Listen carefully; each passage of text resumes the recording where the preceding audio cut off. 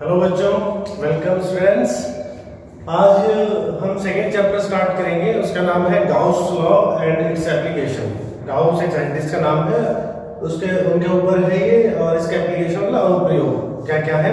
इसमें सबसे पहले इसको गाउस लॉ समझने के लिए, इसको स्टार्ट करने के लिए सबसे पहला टॉपिक आता है इलेक्ट्रिक फ्लक्स, विद्युत फ्लक्स। फाई से रिप्रेजेंट करते हैं। क्या मतलब होता है इसका, विद्युत फ्लक्स का? इसको समझने के लिए सबसे पहले अपन कुछ जनरल एग्जांपल लेते हैं ताकि आप इसको रिलेट कर पाए। हमने पिछले चैप्टर में इलेक्ट्रिक फील्ड की इंटेंसिटी, विद्युत क्षेत्र और उसकी तीव्रता को पढ़ा है। हम उसको जानते हैं, इलेक्ट्रिक फील्ड लाइंस को जानते हैं, तो उसी पे डिपेंडेंट है। उसी को आगे और हम एक्सप्लेन करते हुए पढ़ेंगे। यहाँ पर हम बात करेंगे फॉर एग्जाम्पल, जैसे आप अपने घर में कोई विंडो है, खिड़की होती है, सपोज हवा चलती है तो उस विंडो से हवा आपके पास अंदर आती है, राइट। अब खिड़की का साइज क्या है? देखो, उसमें से जब हवा आएगी, उस हवा की क्वांटिटी, मतलब कितनी हवा आपके पास आ पाती है, उस कई चीजों पर वो डिपेंड करती है। मैं अगर एक छोटी विंडो लगाऊं तो मेरे पास ज्यादा हवा आएगी, कम आएगी? आंसर है कम आएगी। मैं अगर हवा जो चल रही है उसको तेज हवा, मान लो आंधी आएगी, तब आपके पास ज्यादा हवा आएगी क्या? आंसर है ज्यादा आएगी। हवा धीरे चल रही है तो कम हवा अंदर आएगी। मतलब इंटेंसिटी कैसी है हवा की, तीव्रता कैसी है हवा की। विंडो का साइज क्या है, मतलब एरिया कैसा है, एरिया छोटा कि बड़ा, वो एक सरफेस एरिया हो गया जिसमें से हवा आ रही है। तीसरी बात अगर मैं कहूँ, सपोज हवा इस डायरेक्शन में आ रही है और मैंने इस विंडो में ऐसे लगाया है, ऐसे हवा इसमें से पार होकर आगे जाती है, विंडो खाली जगह है। अब मैं उस सरफेस को या उस विंडो को अगर मैं ऐसा कर दूं, अब उतनी ही आएगी कि कम आएगी? और ऐसा कर दूं तो हवा तो उसके पैरेलल चली गई, विंडो के अंदर नहीं घुस पाएगी। मतलब विंडो सीधी उसके परपेंडिकुलर खड़ी है, टेढ़ी है, या बिल्कुल उसके पैरेलल है, उस चीज पे भी ये डिपेंड करता है। तो विद्युत फ्लक्स या इलेक्ट्रिक फ्लक्स क्या होता है, वो यही चीज होती है बच्चों। अब सारी की सारी चीजों को रिलेट, जैसे पानी की अगर बात करें और एक एग्जांपल लें, वाटर का पाइप होता है पानी का, पानी परपेंडिकुलरली इस क्रॉस सेक्शन से, क्रॉस सेक्शन मतलब अनुप्रस्थ काट से, पानी उस पाइप के क्रॉस सेक्शन से पानी की क्वांटिटी बाहर आते जा रही है। तो जो पानी बाहर आ रहा है उस चीज को हम फ्लक्स कहते हैं, उस क्वांटिटी को हम फ्लक्स कहते हैं, that is a scalar quantity. तो अब यहाँ पर इलेक्ट्रिक फ्लक्स, तो इलेक्ट्रिक की बात कर रहे हैं तो इलेक्ट्रिक फील्ड लाइंस बोलेंगे। सपोज एक जगह एक चार्ज रखा है, उसके चारों ओर एक इलेक्ट्रिक फील्ड है, मतलब इलेक्ट्रिक फील्ड लाइंस होंगी जो हमने पढ़ी है। तो उसके इलेक्ट्रिक फील्ड लाइन, मैंने उस यहाँ से इलेक्ट्रिक फील्ड जा रहा है कोई, उसके रास्ते में मैंने एक सरफेस लगा दी। एक सरफेस जो लगाई उससे कुछ इलेक्ट्रिक फील्ड लाइंस क्रॉस करेंगी, उस सरफेस एरिया से परपेंडिकुलरली क्रॉस करेंगे, उसी को हम कहते हैं उस सरफेस से रिलेटेड इलेक्ट्रिक फ्लक्स।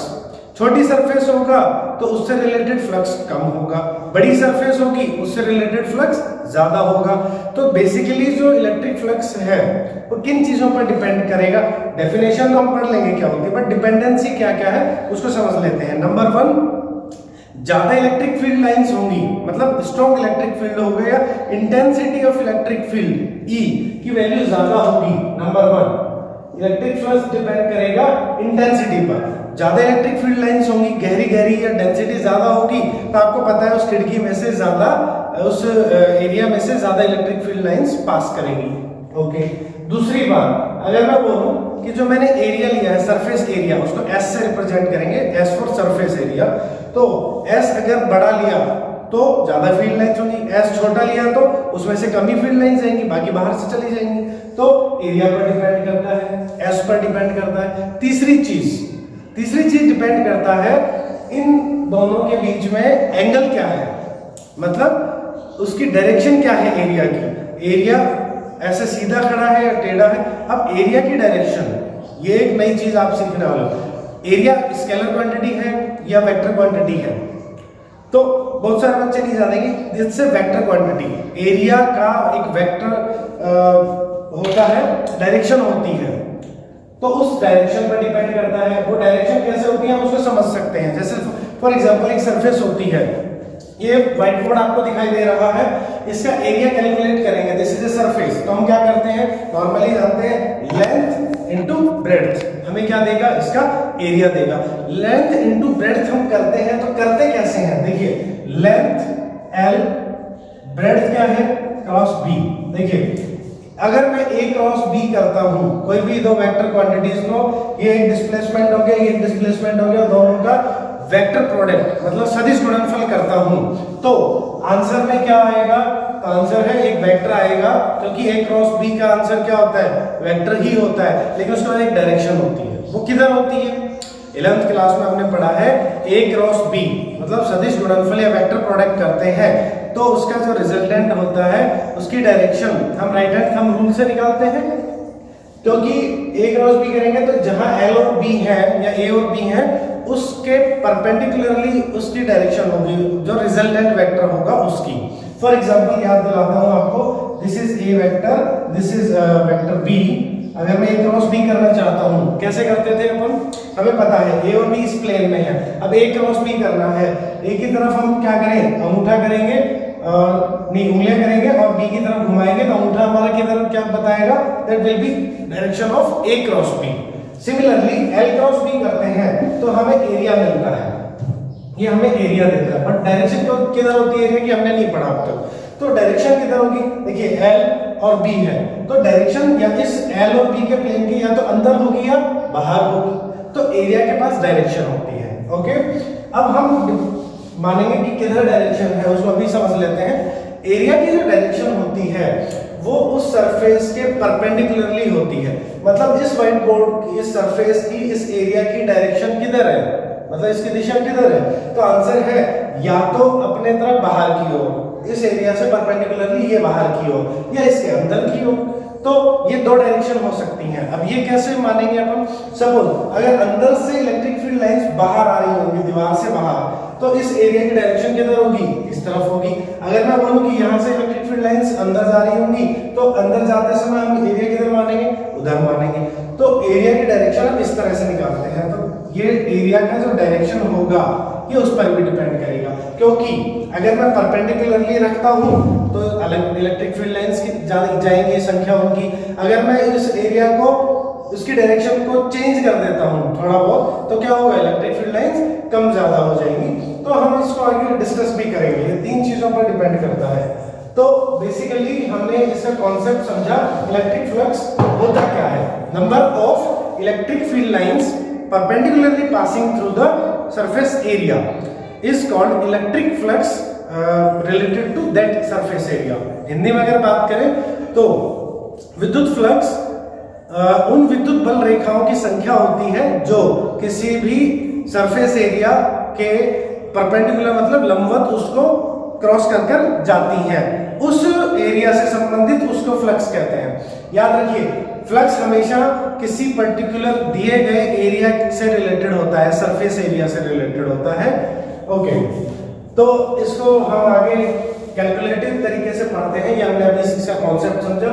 कैलकुलेशन कैसे करते हैं, तो आंसर है फाई जो होता है, सपोज ये एक जगह इलेक्ट्रिक फील्ड E है और परपेंडिकुलरली एक एरिया इलेक्ट्रिक फील्ड लाइंस जा रही है इस प्रकार से E इस पॉइंट पर, और इसका एरिया S है। S पे भी वेक्टर क्यों लगा रहा हूं, because S is a vector quantity, अभी हमने सीखा एरिया एक वेक्टर क्वांटिटी है, सदिश राशि है, तो इनका जो डॉट प्रोडक्ट होता है E डॉट S ये रिप्रेजेंट करता है फाई को। दो वेक्टर का डॉट प्रोडक्ट या अदिश गुणनफल या स्केलर प्रोडक्ट क्या देता है हमको, स्केलर क्वांटिटी देता है। ओके, तो फाई कैसी क्वांटिटी हुई, स्केलर क्वांटिटी। फ्लक्स का ये फॉर्मूला होता है, और इसको अगर हम आगे लिखें तो हम जानते हैं E एज cos थीटा, ये थीटा ऐसे लिखते हैं। व्हाट इज थीटा, तो आंसर है थीटा जो है E और S, E for electric field की इंटेंसिटी, S मतलब सरफेस एरिया की डायरेक्शन। इसको हम वेक्टर इस स्मॉल s के ऊपर वेक्टर लगा देते हैं, तो इसको एरिया वेक्टर भी बोलते हैं। अकेला s क्या था, एरिया था, इस पे डायरेक्शन लगा दी तो एरिया वेक्टर मतलब एरिया की डायरेक्शन, तो इसका फॉर्मूला ये होता है। ओके, अब इसको थोड़ा सा आगे डिस्कस करते हैं कि थीटा बदलने से कैसे तो थीटा मेजर करते हैं, और थीटा बदलने से क्या क्या पॉसिबिलिटीज है। ओके, तो मैं एक डायग्राम के माध्यम से आपको समझाता हूँ। सपोज एक यूनिफॉर्म इलेक्ट्रिक फील्ड है, मतलब एक समान विद्युत क्षेत्र है, ये E। ओके, इसकी डायरेक्शन हमें दिखाई दे रही है, इस तरफ है। अगर अब बच्चों ध्यान से समझो, अगर मैंने यहाँ पर एक ऐसे प्लेट या बुक ले ले कोई, ये वैसे मेरे हाथ से समझिए, ये ऐसे एक एरिया सरफेस एरिया विंडो बना दी मैंने, उसकी साइड दिख रही है आपको ये लाइन, ठीक है।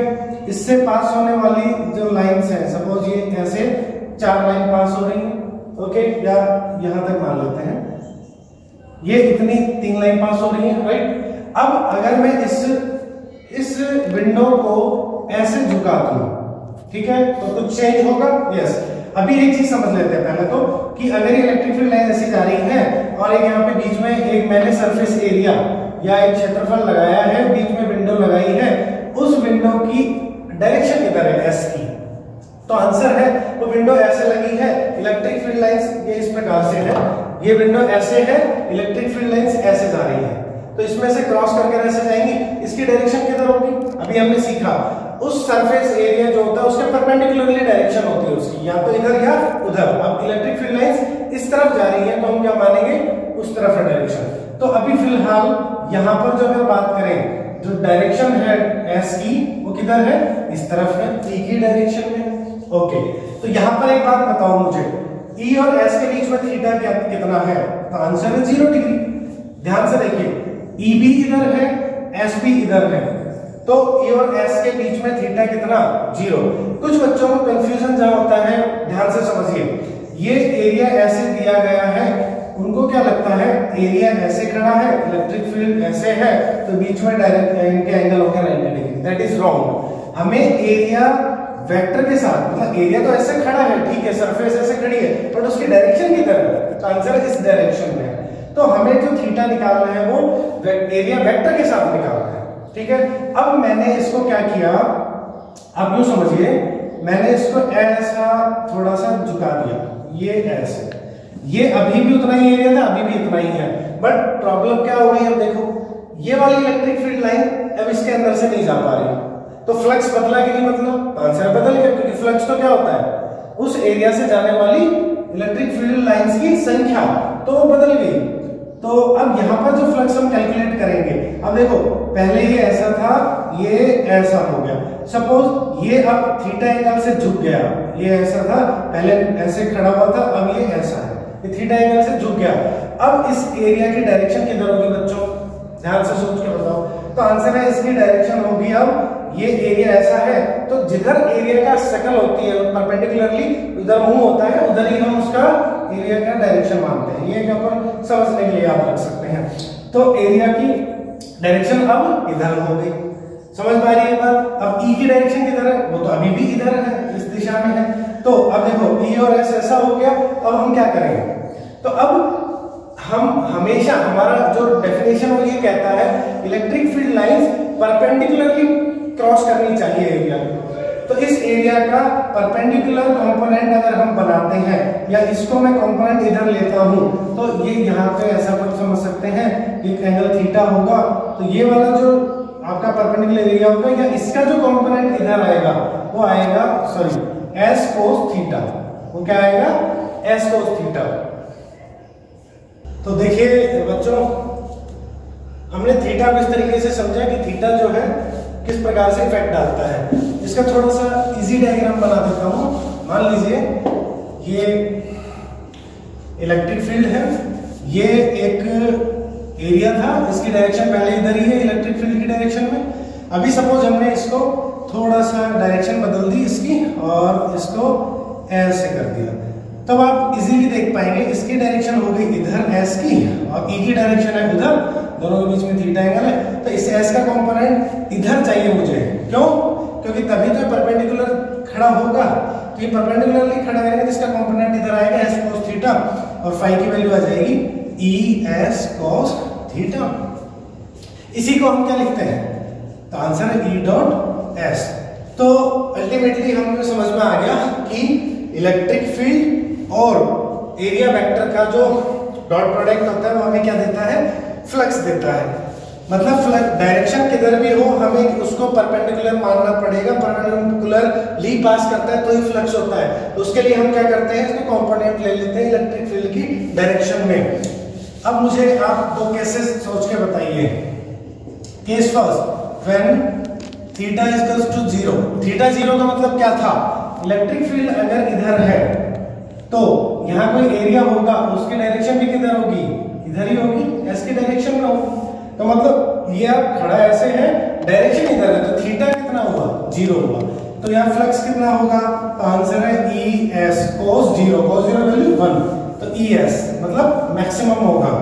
दूसरा केस अगर बात करें, जब थीटा 90 डिग्री हो, थीटा 90 डिग्री कैसे होगा बच्चों, ये इलेक्ट्रिक फील्ड होगा ये ऐसे, और इसमें यूं था तब तो इधर था, ये एरिया भी मैंने ऐसा बना दिया, और एरिया मतलब मैंने हाथ ऐसा कर दिया विंडो इसके पैरेलल, तो इसकी डायरेक्शन एस की किधर हो गई, आंसर नीचे की तरफ, और ई की डायरेक्शन किधर है, ई की तरफ। तो देखो एरिया और इलेक्ट्रिक फील्ड में कितना एंगल है, तो आंसर है 90 डिग्री। अगर 90 डिग्री एंगल है, इट मींस कि यहाँ पर जो फाई है ई एस cos 90, cos 90 क्या होता है, 0, तो फाई भी 0, कोई फ्लक्स नहीं होगा। और हम देख भी पा रहे हैं कि यहाँ पर देखो ये इसके पैरेलल ऐसा हो गया, हवा ऐसे चल रही थी, इस विंडो में थोड़ी जाएगी। तो सिमिलरली इलेक्ट्रिक फील्ड लाइन इधर है, एरिया ऐसे पैरेलल ही रखा है उसके, एरिया पैरेलल बोल रहे हैं, बट एरिया वेक्टर की डायरेक्शन इधर होगी, तो 90 डिग्री एंगल बना रहा है वो, तो कितना फ्लक्स होगा, तो आंसर नहीं होगा, फ्लक्स 0 होगा। This is all about flux. तो फ्लक्स एक किसी भी पर्टिकुलर सरफेस एरिया से कांटेक्ट में होता है। अब एरिया अलग अलग तरह का हो सकता है। सपोज एक विंडो मैंने सिमेट्रिकल ली, ये एक एरिया हो गया, ये तो एक सिमेट्रिकल है, मतलब हम इसका फिगर जानते हैं, ठीक है।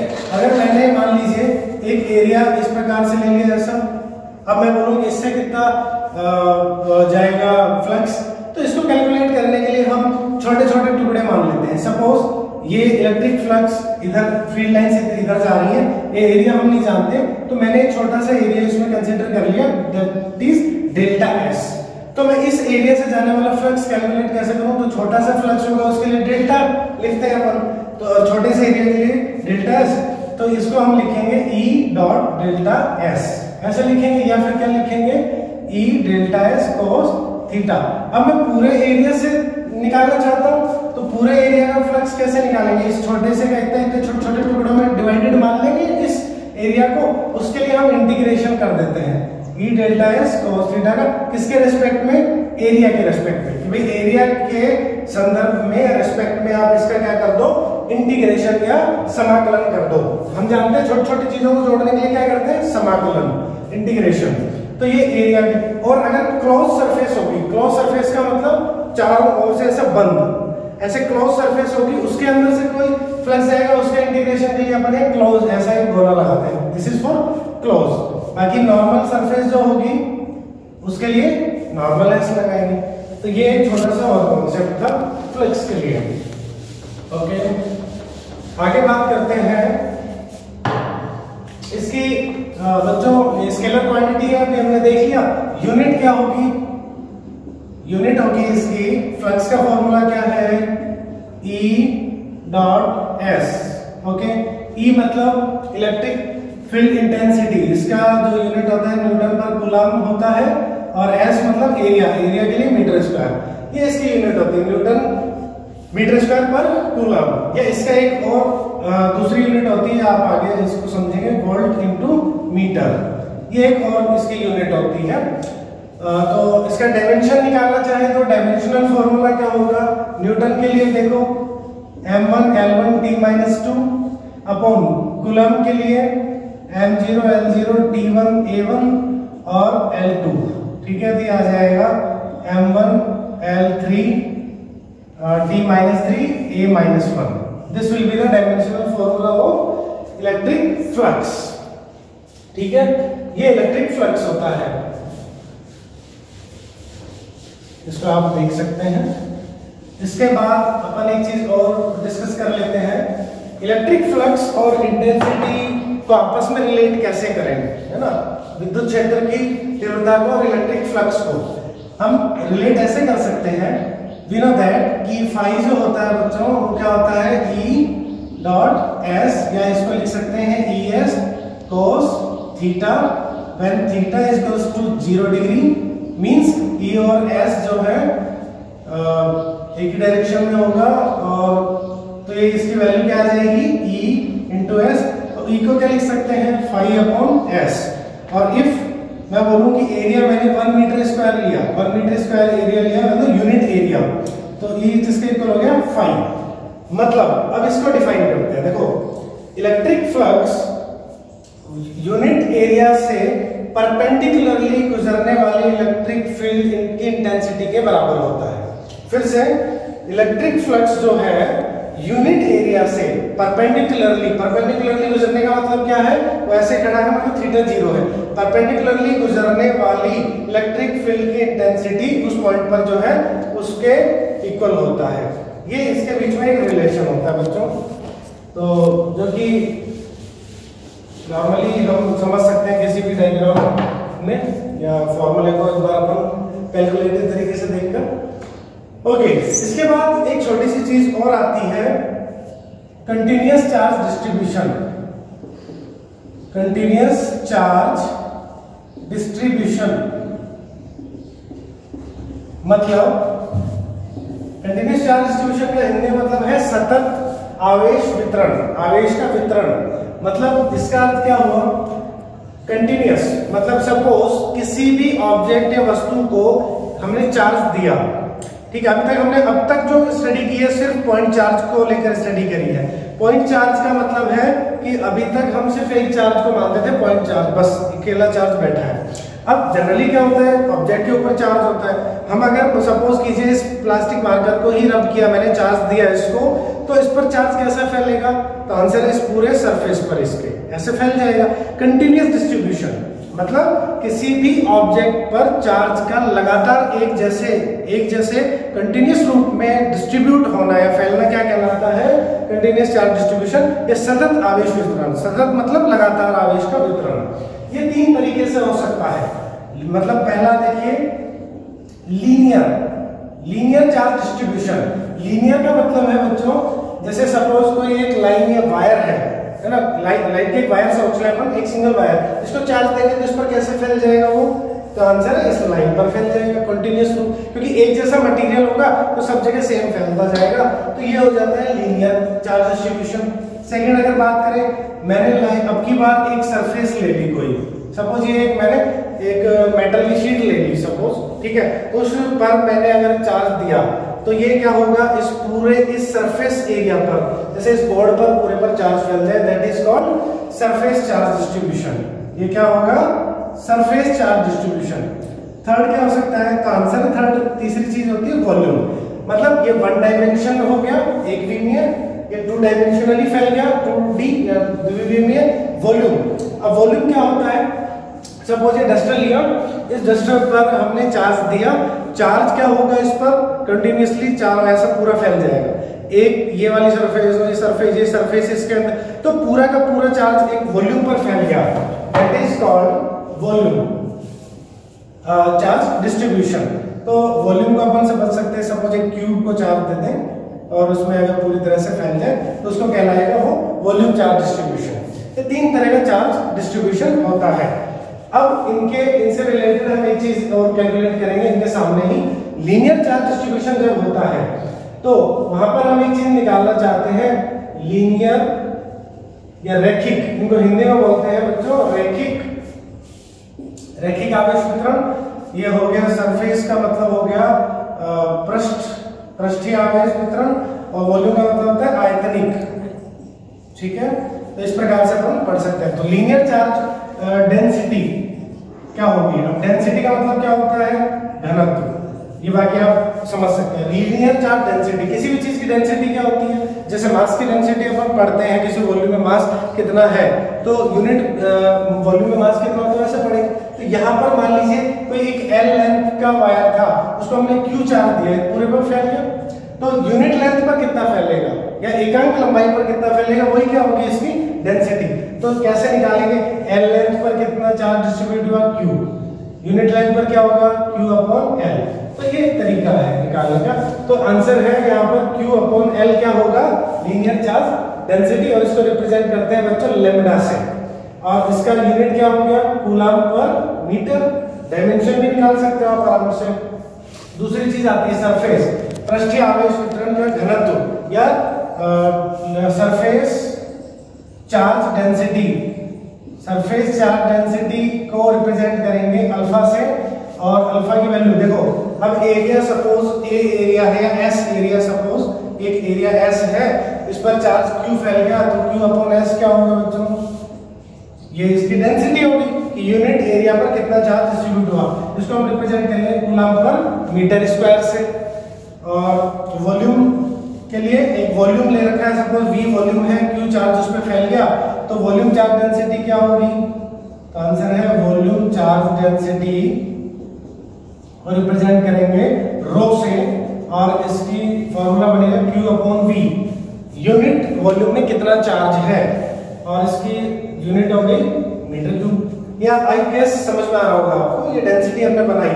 फिर से देखते हैं L लेंथ पर Q चार्ज फैला है, तो यूनिट लेंथ पर कितना होगा, Q अपॉन L। सिमिलरली अगर S एरिया पर Q चार्ज है तो यूनिट पर कितना होगा, Q अपॉन S। और यहाँ पर वॉल्यूम जो है V वॉल्यूम पर Q चार्ज है तो यूनिट वॉल्यूम पर Q अपॉन V। ये डेंसिटी है सारी, मतलब एकांक जगह या यूनिट पोर्शन पे लेंथ है तो लेंथ, एरिया तो एरिया, वॉल्यूम है तो वॉल्यूम, यूनिट जगह पे कितना चार्ज है, दैट इज कॉल्ड डेंसिटी। ये तीनों सिंबल हम याद रखेंगे, आगे हमारे काम आएंगे, लैम्डा, अल्फा एंड रो, और इनके फॉर्मूले हम कैसे बनाते हैं ये चीज ध्यान रखेंगे। That is called continuous charge distribution. तीन तरह से हम इसको पढ़ते हैं, वन डायमेंशनली हो गया, 2D और 3D, तीनों हो गए। अब अगर मैं आपको बताना चाहूं कि अब हम अगर इंटेंसिटी कैलकुलेट करना चाहते हैं बच्चों, तो उसको हम कैलकुलेट कर सकते हैं। मैं पहला नंबर लेता हूं, इंटेंसिटी ऑफ इलेक्ट्रिक फील्ड, मतलब विद्युत क्षेत्र की तीव्रता, इंटेंसिटी ऑफ इलेक्ट्रिक फील्ड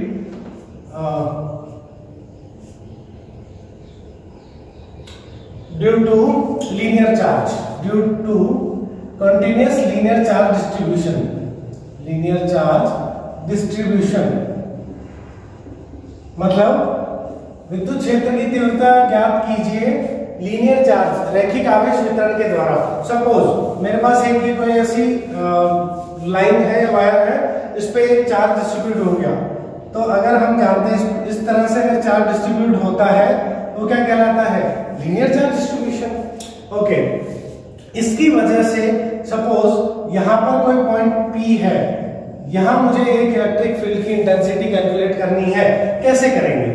अब चार्ज यहां से अलग डिस्टेंस, यहां से अलग है, अलग अलग, तो हम क्या करें, तो हम इस तरह के जो कैलकुलेशन होता है हम ये मानते हैं, यहां पर अपन एक छोटा सा एक लाइन सेगमेंट हमने ले लिया, दैट इज डेल्टा L, छोटा सा डेल्टा L, और ये सोचा कि डेल्टा L अगर छोटी सी जगह है तो यह चार्ज भी बहुत छोटा सा होगा, और उसको हम as a point charge consider कर सकते हैं, पॉइंट चार्ज बिंदु आवेश।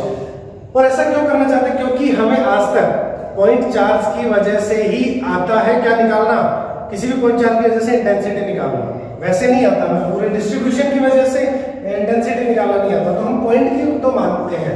इस पॉइंट से सपोज ये यहाँ पर r डिस्टेंस पर दूर रखा है, ओके, तो यहाँ पर डेल्टा Q चार्ज होगा, इसकी वजह से यहाँ एक हमने क्या मान लिया, टेस्ट चार्ज Q नॉट रखा है, उस पर फोर्स कितना लग रहा होगा, तो आंसर है डेल्टा F। ये सारा नोमेनक्लेचर किया, फिर से Q नॉट टेस्ट चार्ज रखा हुआ माना इस पॉइंट पर, क्योंकि इंटेंसिटी निकालनी है।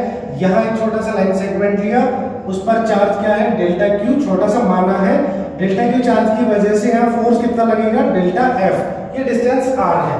तो कूलम्ब्स लॉ से जो डेल्टा F की वैल्यू होगी बच्चों, वो कितनी है, कितना फोर्स लगेगा यहाँ पे, तो आंसर है K delta Q not upon r square, और डायरेक्शन होगी r कैप, मतलब इस डायरेक्शन में पॉजिटिव चार्ज है। ओके, अब डेल्टा Q की वैल्यू क्या होगी, ये डेल्टा Q हम तो जानते ही नहीं है, तो उसकी वैल्यू क्या होगी बच्चों, उसकी वैल्यू होगी, देखो हम इसकी लेंथ क्या है, डेल्टा L, तो डेल्टा हम एक चीज जानते हैं, यूनिट लेंथ पर जो चार्ज है वो कितना है, आंसर है लेम्डा। ये हम कैसे जानते हैं, ये अभी हमने पढ़ा, यूनिट लेंथ पर जो चार्ज होता है उसकी उसी को डेंसिटी कहते हैं, दैट इज लेम्डा। तो अगर यूनिट लेंथ पर लेम्डा है तो डेल्टा L लेंथ पर चार्ज कितना होगा, तो आंसर है lambda into delta L। Delta L length per unit length पर से मल्टीप्लाई कर देंगे तो चार्ज आ जाएगा, इतनी जगह पे कितना चार्ज है, ठीक है, ये वैल्यू यहाँ पुट कर देते हैं, तो डेल्टा F की वैल्यू आ गई K lambda delta L Q not upon r square r cap. अब आगे क्या देखें, अब फोर्स तो हमने निकाल लिया, आगे हम क्या जानते हैं, अगर इतने से चार्ज की वजह से इतना फोर्स है तो कंप्लीट पूरी लेंथ की वजह पे जितना चार्ज होगा उसकी वजह से फोर्स कितना होगा, तो हम देखेंगे टोटल फोर्स जो होगा उसके लिए हम क्या करते हैं, इंटीग्रेशन किसके रिस्पेक्ट में, आंसर है लेंथ के रिस्पेक्ट में। देखो डेल्टा एल लेंथ पर चार्ज लिया तो पूरी पर कितना होगा, इंटीग्रेशन करेंगे किसके रिस्पेक्ट में, लेंथ के रिस्पेक्ट में। तो यहाँ पर क्या आ जाएगा, ये फॉर्मूला के delta L lambda Q not upon are square are cap, ये फॉर्मूला आ गया टोटल फोर्स का। इस पूरे चार्ज डिस्ट्रीब्यूशन पे जितनी भी लेंथ होगी व्हाटएवर उसके रिस्पेक्ट में हम इंटीग्रेशन कर देंगे। क्यों, क्योंकि डेल्टा एल लेंथ की वजह से इतना फोर्स आ रहा है, पूरी लेंथ की वजह से कितना फोर्स आएगा, इंटीग्रेशन कर दो, छोटे से टुकड़े की वजह से इतना तो पूरे के इंटीग्रेशन कर दिया। और इलेक्ट्रिक फील्ड की इंटेंसिटी क्या होती है वो हम जानते हैं, फोर्स अपॉन क्यू नॉट, क्योंकि क्यू नॉट चार्ज यहाँ रखा था तो यूनिट चार्ज के लिए हम क्यू नॉट का डिवाइड कर देंगे। तो इंटेंसिटी क्या आ जाएगी, क्यू नॉट का डिवाइड कर दो, ये आ जाएगा के लैम्डा कांस्टेंट है बाहर निकालो, L delta L upon are square are cap. This will be the formula for electric field intensity due to, किसकी वजह से, लीनियर चार्ज डिस्ट्रीब्यूशन की वजह से आर डिस्टेंस पर जो कोई एक पॉइंट माना वहां पर इंटेंसिटी इतनी होगी। Similarly we will calculate the next portion, उसमें आपको ज्यादा वक्त नहीं लगेगा क्योंकि अब हम तरीका समझ गए। अब दूसरी चीज अगर मैं निकालना चाहूं, अब लीनियर चार्ज डिस्ट्रीब्यूशन की जगह हम क्या मान लेते हैं, सेकेंड वन इज सरफेस। तो सपोज एक सरफेस ले लिया हमने, कोई भी एक सरफेस ऐसा मान लिया, इस पर एक चार्ज डिस्ट्रीब्यूशन है और इसकी वजह से आप एक आर डिस्टेंस पर यहाँ पर आप निकालना चाहते हो, तो यहाँ पर मैंने एक टेस्ट चार्ज रख लिया। अब देखो इतना सारा चार्ज फैला हुआ है तो मैंने कहीं भी छोटा सा एरिया ले लिया, इतना सा, that is delta S. Okay, इस पर चार्ज कितना मान लो, आंसर डेल्टा क्यू, यहाँ से डिस्टेंस आर, फोर्स कितना लगता होगा, डेल्टा एफ लगता होगा। तो सिमिलरली यहाँ पर फोर्स कितना लगेगा डेल्टा क्यू की वजह से, delta F is equal to के डेल्टा क्यू, क्यू नॉट बीच का distance are square are cap. अब यहाँ डेल्टा क्यू की वैल्यू, क्योंकि यहाँ पर अब लीनियर चार्ज डिस्ट्रीब्यूशन नहीं है, यहाँ पर कैसा चार्ज डिस्ट्रीब्यूशन है, तो आंसर है अल्फा, मतलब सरफेस वाला। तो अगर डेल्टा एस पर चार्ज निकालना है कैसे निकले, यूनिट पर इतना, तो डेल्टा एस पर अल्फा इंटू डेल्टा एस, तो अल्फा इंटू डेल्टा एस करने से इस छोटे से एरिया पर चार्ज पता लग गया, उसकी वैल्यू यहाँ पर पुट कर देंगे, alpha into delta S, alpha into delta S, ठीक है। और टोटल पूरे एरिया की वजह से तो किसका इंटीग्रेशन कर देंगे, एरिया के रेस्पेक्ट में इंटीग्रेशन कर देंगे डेल्टा एस का, क्योंकि डेल्टा एस की वजह से इतना फोर्स सब पूरे की वजह से, तो आंसर इंटीग्रेशन कर दो और क्यू नॉट का डिवाइड कर देंगे। तो यहाँ पर जो हमारी फॉर्मूला बनेगा दैट विल बी एरिया के रेस्पेक्ट में हम इंटीग्रेशन करेंगे डेल्टा एस। तो ये इंटेंसिटी किसकी वजह से आ गई, सरफेस की वजह से। थर्ड वन इज, तीसरी की अगर बात कर लेते हैं, तीसरा अगर मैं वॉल्यूम की बात कर लेता हूँ, सपोज ये कोई वॉल्यूम है ऐसा करके कोई डिस्ट्रीब्यूशन, उसमें मैं एक छोटा सा वॉल्यूम कंसीडर कर लेता हूँ ऐसे, और ये वॉल्यूम है डेल्टा वी वॉल्यूम मान लेते हैं, इस पे चार्ज डेल्टा क्यू, यहाँ से आर डिस्टेंस पर मुझे कैलकुलेट करना है, क्यू नॉट चार्ज रख के माना, इस पर फोर्स कितना लगेगा डेल्टा एफ। अब इसका चार्ज डिस्ट्रीब्यूशन कैसा होगा इस पूरे वॉल्यूम पर, तो आंसर है इसका रो वाला चार्ज डिस्ट्रीब्यूशन होगा, वॉल्यूम चार्ज डिस्ट्रीब्यूशन। सिमिलरली छोटे से वॉल्यूम की वजह से फोर्स इतना लगेगा, तो अब छोटे से वॉल्यूम पर जो चार्ज होगा वो कितना होगा बच्चों, तो आंसर है रो इनटू डेल्टा वी, ये वैल्यू पुट कर देंगे यहाँ पर सिमिलरली कि इतना फोर्स लगेगा रो इनटू डेल्टा वी। अब छोटे से वॉल्यूम की जैसे इतना फोर्स है, पूरे वॉल्यूम की वजह से फोर्स, तो इंटीग्रेशन कर दो किसके रेस्पेक्ट में, यहाँ वॉल्यूम है पूरा वॉल्यूम, तो वॉल्यूम के रेस्पेक्ट में यहाँ जाएगा रो इनटू डेल्टा वी। अब इंटेंसिटी निकालनी है तो हम जानते हैं force divided by Q not क्या होता है, इंटेंसिटी। आप लोग यहाँ देखेंगे तो वॉल्यूम के रेस्पेक्ट में इंटीग्रेशन कर दो और यहाँ पर आ जाएगा रो और वॉल्यूम की जगह डेल्टा एस की जगह डेल्टा वी। ये फॉर्मूला बन जाएगा वॉल्यूम चार्ज डिस्ट्रीब्यूशन की वजह से इंटेंसिटी। तो this is the normal things. I hope ये आपको अच्छे समझ में आएंगी। फिर भी किसी भी तरह के प्रॉब्लम के लिए आप मुझे कॉल कर सकते हैं, कमेंट कर सकते हैं। Thank you.